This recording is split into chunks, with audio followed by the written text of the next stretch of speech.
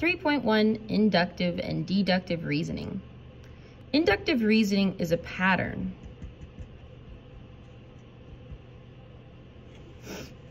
An example is 2 3/2 4/3 blank blank. If I put this as 2 over 1, it's a little clearer to see the pattern. The numerator is increasing by 1 and the denominator is increasing by 1. Also, you can see that it's counting 1, 2, 2, 3, 3, 4. However, you see this pattern, but we can continue this, and so the next one is going to be, the numerator is going to be 5 and denominator is going to be 4. Numerator is going to be 6 and denominator is going to be 5. Now, we didn't ask to write an equation for this, it's just a pattern. We could see that there was something happening in the first 3 terms, and we could continue that pattern in the second 2 terms. Can you think of an example of your own example of using inductive reasoning in your life? So take a moment, pause this video, and give an example of a time where you used a pattern in your own life.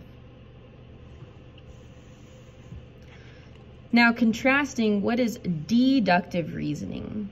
Deductive reasoning is reasoning involving facts, definitions, and accepted properties in a logical order to reach a conclusion. This is a mathematical definition of deductive reasoning. In real life, you may not need to use accepted properties or definitions, but you may. But this is reasoning involving facts, definitions, and accepted properties mathematically, and then you put them in a logical order to reach a conclusion. So definitions and facts include things like segment addition postulate, or angle addition postulate, or vertical angles property, or linear pair property. These are the types of facts and definitions that we're going to use to help us do some deductive reasoning. We'll end up calling it proofs. We're going to prove some things in math. Here's an example. We're not going to do a full proof for this. We're just going to talk about it. So is the product of an even number and an odd number even or odd? So let's break this down a little bit. The product means multiply. So if I multiply together an even number and an odd number, will the answer be even or odd? Now what you could do is you could try and take a few guesses and see if things are true. So we could just pick any even and odd number, multiply them together. So 2 times 3 is 6. Even, odd, and even. Let's do another even and odd. Let's do 4 times 7, 28. Let's do a third example. If we do 6 times 3, 18. What does it seem like the pattern is doing? It seems like an even times an odd makes another even number. Now, have you shown this for all time? No, all we've shown right now is an inductive reasoning. This is an inductive reasoning where I'm using a pattern, but we would like to move to where we're using deductive reasoning. And what deductive reasoning does for you is that it takes it to the general case. So this is when you're going to show that this could be true in all cases. So most of the time you're going to need to bring along a variable. So how can we write an even number for all cases? So what's the true fact about even numbers? All even numbers divide by 2. So the way that you can write it is actually multiplying by 2. So if I take any number times 2, it's going to be an even number for sure.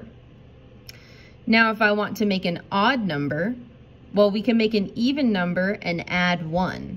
So 2n plus 1. And then what I need to do is multiply this product together, or make a product of an even times an odd number. So 2n times 2n plus 1. Distribute, that's 4n squared plus 2n. And what are we looking for? What we're looking for is, does that result in an even or odd number? So what we need to do is actually refactor this and see if this can be divisible by 2, which in fact it can. If I pull out a 2 in front, 2 times 2n squared plus n is as factored as this can get. So because of this 2, it makes an even number. This right here is deductive reasoning. I'm using the general case to say that this is true for all cases, not just an inductive reasoning pattern where I've only given 3 cases. This does not encompass the infinite amount of even and odd numbers that exist in the world, but this does. All right, let's try some more examples. What type of reasoning is used? So we've got 3 boxes, dots are in the corner, so what would be the next dot? Next picture. So the next picture is going to be another box. I can see that it's moving clockwise, so I know that my next one's going to be in the bottom left corner. And how did I do this? This was inductive reasoning. It's a pattern. All right, how about the next one? If a pizza is overcooked, then either the oven is too hot or it was left in for more than 10 minutes. My pizza was overcooked, but it was taken out of the oven at 9 minutes. What can we conclude? Well, if we look back up at this conditional statement, an if-then statement, I can see that if the pizza is overcooked, then either the oven is too hot or was left in for more than 10 minutes, which I know the 10 minutes part is not true, so it must be that the oven was too hot. How did we determine this? What can we conclude? We determined this with deductive reasoning. I used this conditional statement or this fact to help me decide that the oven was too hot. I eliminated one part of the conditional statement based on facts from this statement. This is deductive reasoning. Okay, switching gears slightly, we're gonna do some algebra review. So take a pause here, pause this video. We've done some practice together in class. Pause this video and solve this system of equations using any method you choose.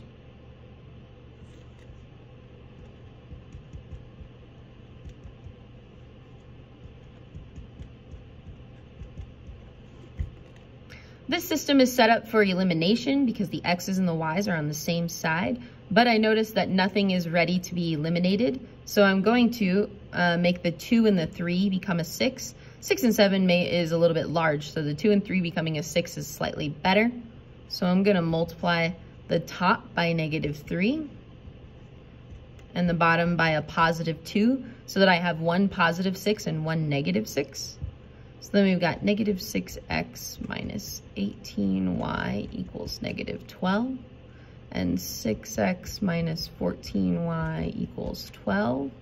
Now I'm ready to add these together. The 6x's cancel and we're left with -32y equals 0. Divide by -32 and y equals 0.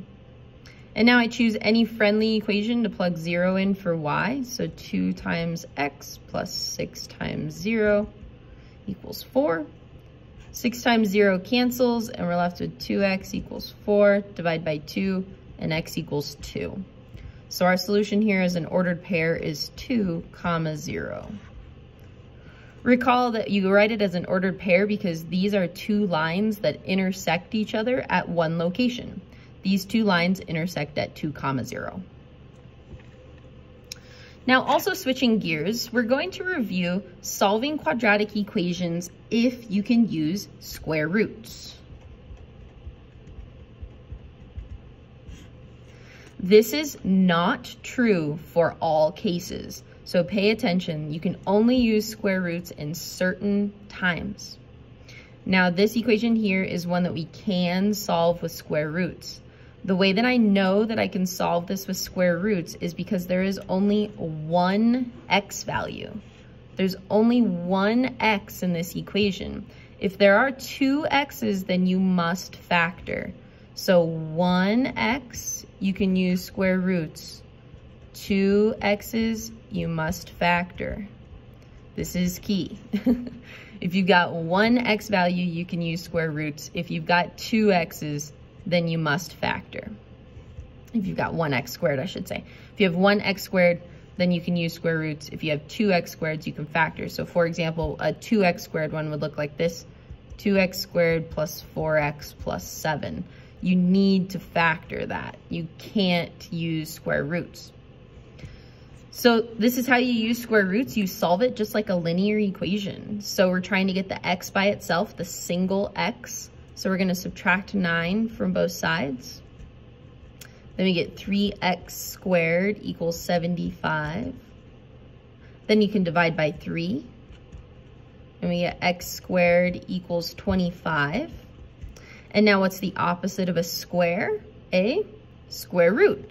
So we take the square root of both sides, and we get x equals the square root of 25. Now tell me, going back up to this step, what is something squared that makes 25? Well, definitely 5 times 5 is 25, but is there a second answer to this? What's something squared that makes positive 25? Also, negative 5. So these problems still have two solutions, x equals 5 and negative 5. The other reason that we know there's still going to be two solutions is because this is a quadratic. Quadratics cross the x-axis 2 times in their parabola shape. So in this case, it would cross on positive 5 and negative 5 on both sides. Pause this video and try the next 3 problems on your own.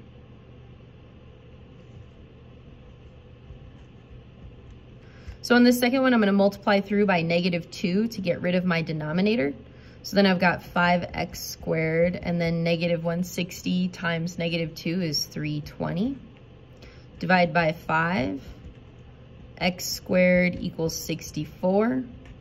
Square root of both sides. What's something squared that makes 64? Both 8 and negative 8.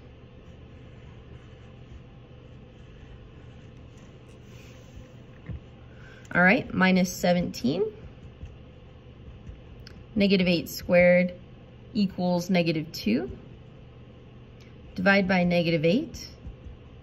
So then we get x squared equals 1/4. And then when you take the square root of both sides here, you can split this into the square root of 1 over the square root of 4. So then that makes it 1/2. But recall that you still have both solutions. So it's 1/2 and negative 1/2. Two solutions, still need two solutions. Last one, minus 2. Y squared equals 72. Square root, square root. So then we get y equals the square root of 72, which is not a nice number. If you type that into your calculator, you're going to get a decimal. In this class, do not use the decimal unless it's in a context. This problem is what I like to call a naked number problem. It is not in a context, and it does not ask for the decimal. So what you need to do is leave it as an exact simplified radical.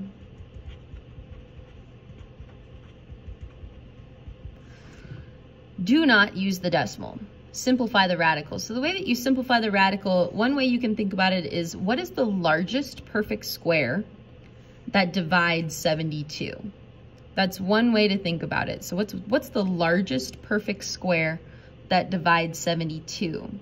Another way to do it is to make a factor tree, and you just split it into numbers that it multiplies into. So 9 and 8, 3 and 3, 4 and 2, and then the 4 breaks down to a 2 and 2. So this is its prime factorization. So then the square root of 72 can be rewritten as 3 times 3 times 2 times 2 times 2. 3 times 3 is 9, 9 times 2 is 18, 18 times 2, and then times 2 is 72. 3 times 3 is 9. The square root of 9 is 3. 2 times 2 is 4. The square root of 4 is 2. And then we're left over with the 2 inside of the hat. So then 3 times 2 is 6 square roots of 2. And recall that there are both solutions, so it's going to be 6 root 2 and negative 6 root 2. Please use the simplified radical and not the decimal answers. Thank you.